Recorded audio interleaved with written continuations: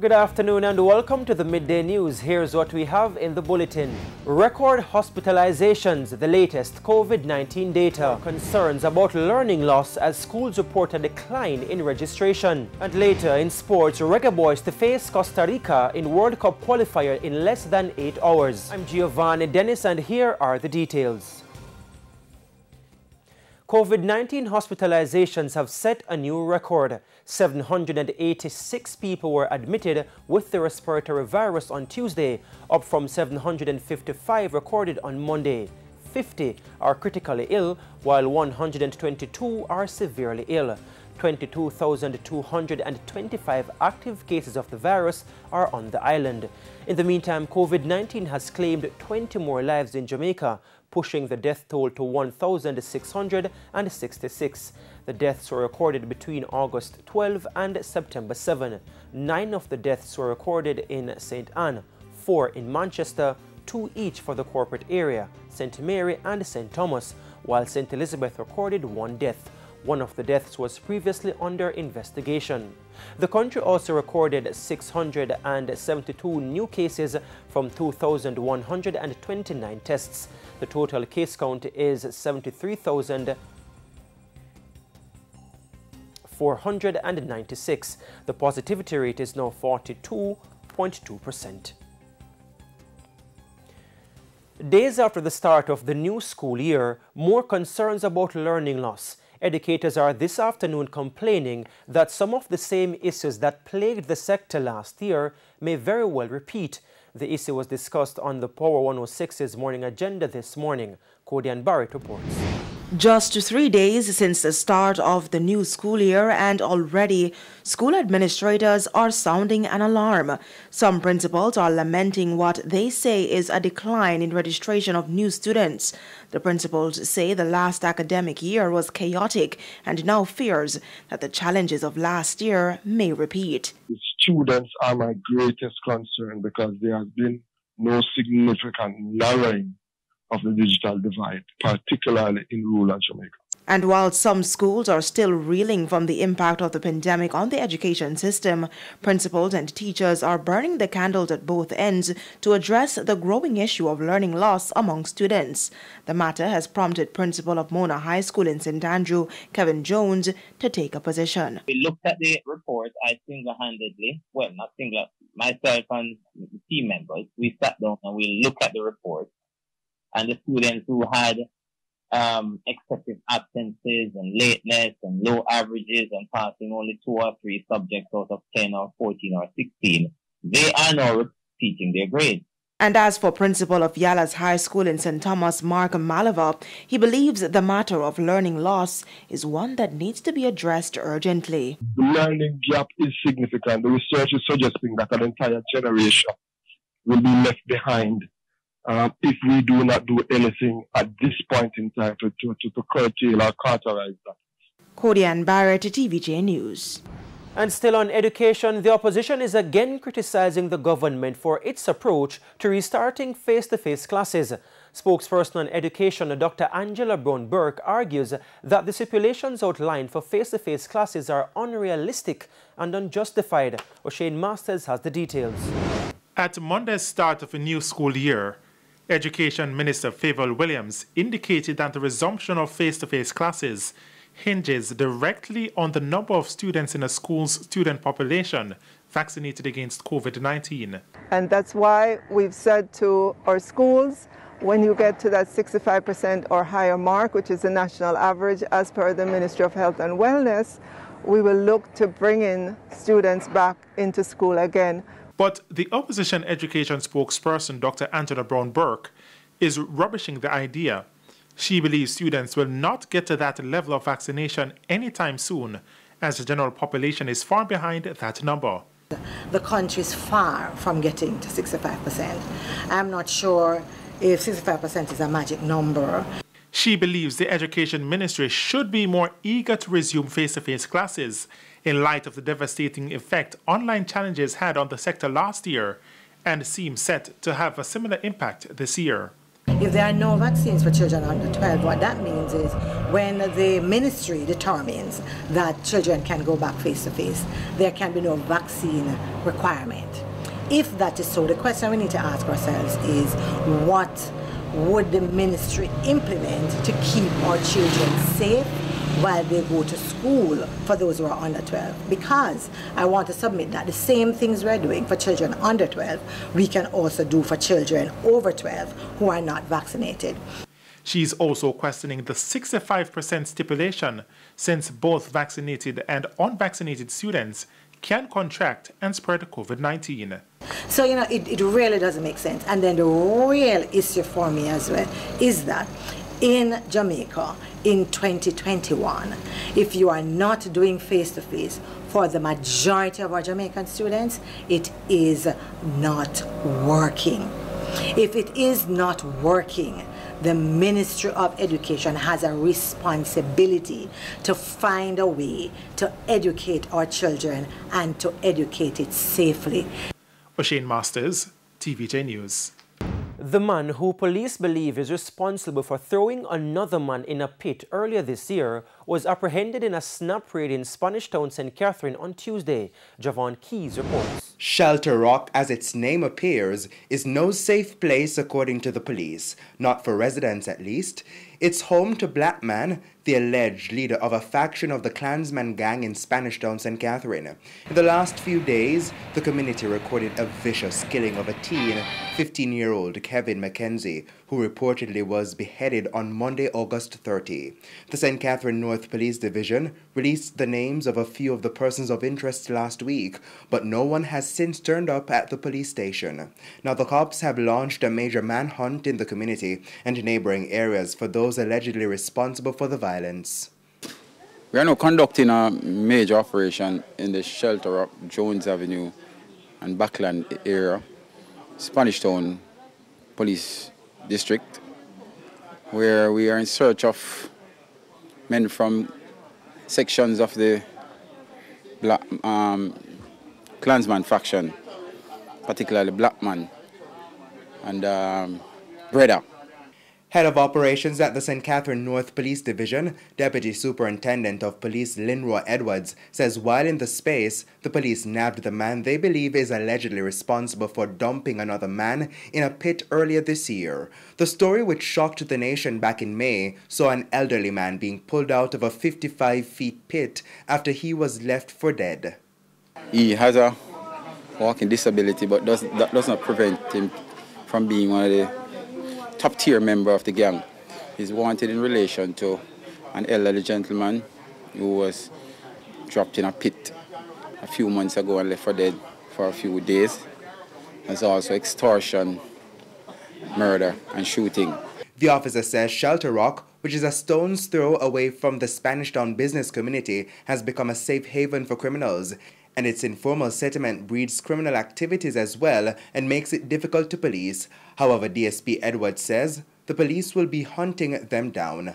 We have the capacity, the capability, the resources, and the motivation, and we'll be continuing our relentless pursuit of these criminals as long as they decide to live a life of crime and to make people's lives uncomfortable. Javon Keys, TVJ News. And it's now time for a break, but please stay with us. We'll have much more stories when you return. Welcome back. We're continuing the news. More than a week after the passage of Tropical Storm Ida, residents in sections of Clarendon are still counting their losses. Anthony Lugg explains. The impact of Tropical Storm Ida will forever be etched in the minds of this family in an area known as Nine Turns in Clarendon. I never experienced something like this before. Everything gone. We just feel like... This dwelling, which was once home to the family of 8, was among the most affected by landslides and flooding. Tanisha Brown believes things would have turned tragic if she wasn't standing outside her house. Everybody would have been dead. Because when I went outside and I saw that water coming off the hill, I was like, Mommy, I have to go up there and check it out. When I go up there, I come back down like about 10 minutes after me and my nephew. That was it. Me hungry here, I pass the kitchen side. My sister closed the door. I'm hear something go shh. And by the time I look around, I see the apple tree shake. So I say, sister, run, it come. But that did not stop the tree from landing on their roof. Luckily, everyone made it out, but not without challenges. A relative was trapped inside the kitchen. The stove and the fridge locked together, locked the sister in the kitchen. And she called, Thumper, come for me. But nobody could reach him. And me run back inside of the house, I push some bed for me couldn't go. Me couldn't reach to him. And his sister started bawl, help. And people start running and then come in and take the saw and cut the kitchen top and get out my daughter. The storm is over and most residents in the community might be seeing clearer now, but not for this family of 8 who've been displaced. For me to sleep at night, it's hard. Because every time I lay down, my sister just call me. Come take me out. Can make 3 attempts to take her out and I couldn't take her out. Because landslide keep coming down. So it's very frustrating. They're desperately seeking some assistance. Anthony Lugg, TVJ News. And it's now time for the Business Minute. Here's Cody and Barrett. Proven Investments Limited, PIL, announced on Monday that it has sold its 20% stake in Dream Weekend Entertainment. The entertainment business has attracted some controversy following the recent staging of an event in Negril and the rise in COVID-19 infections since then. However, CEO of Proven, Christopher Williams, revealed that the disposal of the 2,500 shares was concluded in June, months ahead of the Negril party. The transaction is said to have recouped the initial investment of roughly $500,000, which Proven paid for Dream shares in February 2019 before the pandemic capped the entertainment sector. And in the region, Guyana says it expects to deposit more than $500 million into the Natural Resources Fund, NRF, by the end of this year. Natural Resources Minister Vikram Barrett said the country is also due to export 1 million barrels of oil in 3 weeks and another 1 million before the end of the year. He added that both exports will have an average revenue of $70 million. And here now is a preview of what's coming up in this evening's Health Report. In this evening's Health Report, we'll look at COVID-19 and the impact it has on persons with prostate cancer. We have definitely seen a reduction in the number of men coming into the screen, and the opportunities for screening have lessened as well. So it has definitely negatively impacted our ability to screen men for prostate cancer. It has also negatively impacted the treatment of men with established prostate cancer, because our elective operating lists have been decreased in frequency and number. And so we have less opportunities to operate on men with prostate cancer during the pandemic. That's the Health Report in Primetime News at 7. And now for today's healthy living tip. Maintain a balanced diet, get some sun, and get screened. Now for the top regional and international stories, here's O'Shane Masters. In the region, a 56-year-old woman who was charged with injuring St. Vincent and the Grenadines Prime Minister Dr. Ralph Gonsalves on August 5 has been slapped with another charge. The new charge against Anna Mae Lewis comes as the prosecution failed to comply with the court's order to disclose to the defense by August 31 the evidence against Lewis in connection with the charge that she allegedly wounded the Prime Minister. Lewis was arraigned at the Kingstown Magistrates Court on August 9 on a charge that on August 5 she unlawfully and maliciously wounded Dr. Gonsalves, who had to be flown to neighboring Barbados for medical treatment. Further afield, at least 41 prisoners have been killed and at least 8 injured after a fire tore through an overcrowded prison block on the outskirts of the Indonesian capital, Jakarta. The blaze started in the early hours of Wednesday morning in Block C of Tangerang Prison. The block housed inmates being held for drug-related offenses and had a capacity for 122 people. And a powerful earthquake struck the southwest of Mexico late Tuesday, causing widespread shaking as far away as Mexico City and killing at least 1 person. The United States Geological Survey said the 7.0 magnitude quake struck 2.5 miles or 4 kilometers east-northeast of Los Órganos de San Agustin, about 8 miles from the Pacific Coast beach resort city of Acapulco. It was measured at an initial depth of 7.8 miles or 12.6 kilometers. At least 92 aftershocks were recorded, including one with a magnitude of 5.2. And that's it for the top regional and international stories. I'm Shane Masters. And we now head to a quick break. When we come back, we'll have your midday sports report. Welcome back. It's now time for Midday Sports. I'm Simon Preston. Reggae Boys defender Damian Lowe has described this evening's clash against Costa Rica as a must-win game. The Reggae Boys will be hoping to end their two-game losing streak in the CONCACAF World Cup qualifiers in San Jose this evening. The Jamaicans lost 2-1 to Mexico and 3-0 to Panama in their opening two games, while Costa Rica drew 0-0 with Panama and fell 1-0 to Mexico.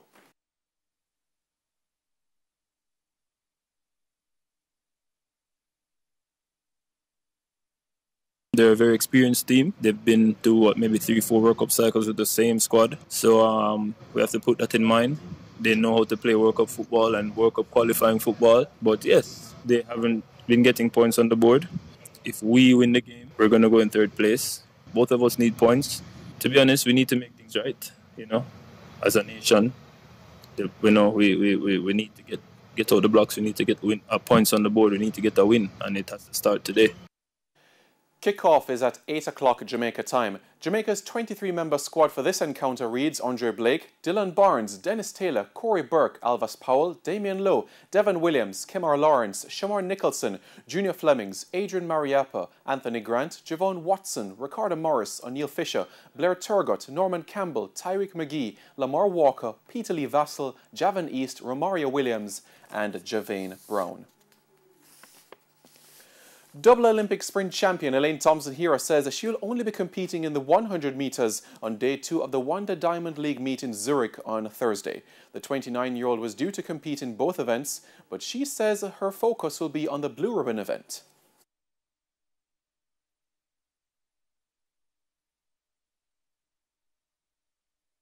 I was thinking about it, but because I've done so much this entire season, so I had really one double at the Olympic. I'm just giving some other people chances to highlight themselves, so I'm sharing this time. Right.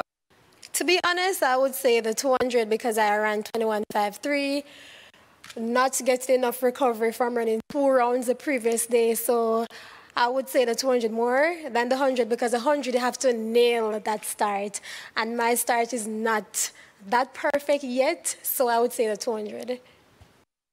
Meanwhile, Danielle Thomas-Dodd, who was Jamaica's only competitor on day 1 of the meet, finished 5th in the women's shot put with a throw of 18.38 metres.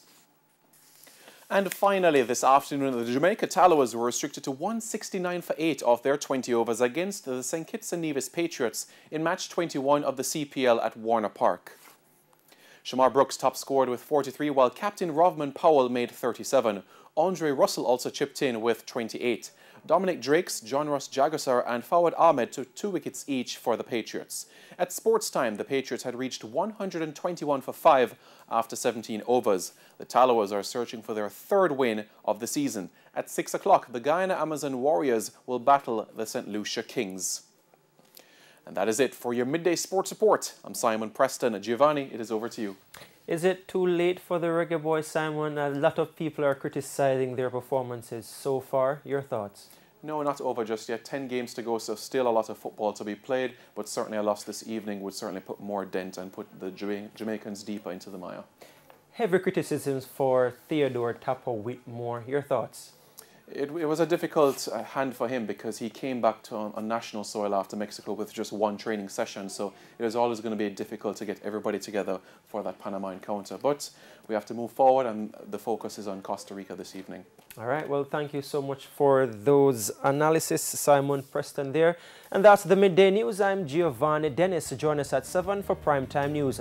On behalf of the news, sports and production teams, have a good afternoon.